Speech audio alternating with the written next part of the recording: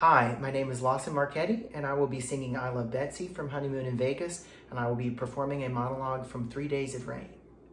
5 years, I've been in love with Betsy for 5 years.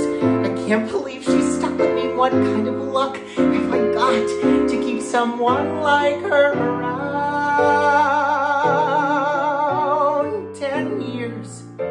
My God, my mom's been dead already for 10 years.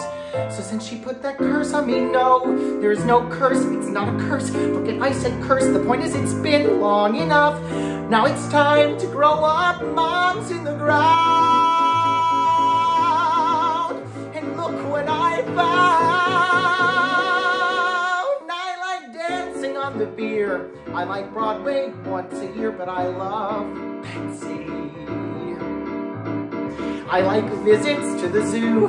I like opera, that's not true, but I love Betsy.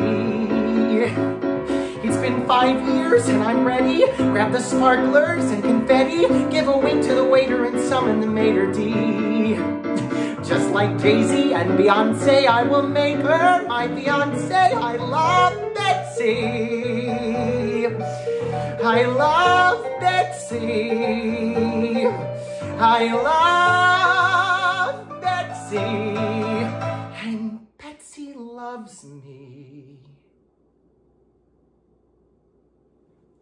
Why do you get to be the one who judges things when you're having the stupidest life of anybody?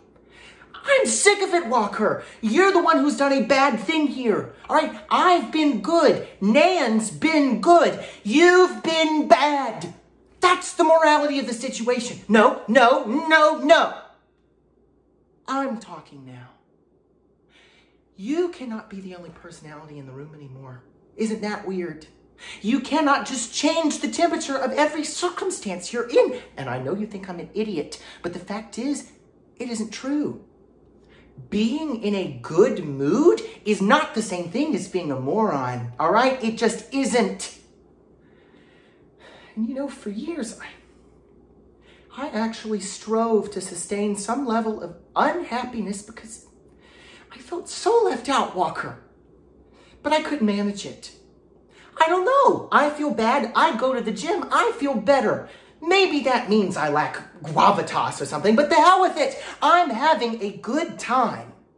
Except I am no longer willing to bear the brunt of your meanness. Thank you.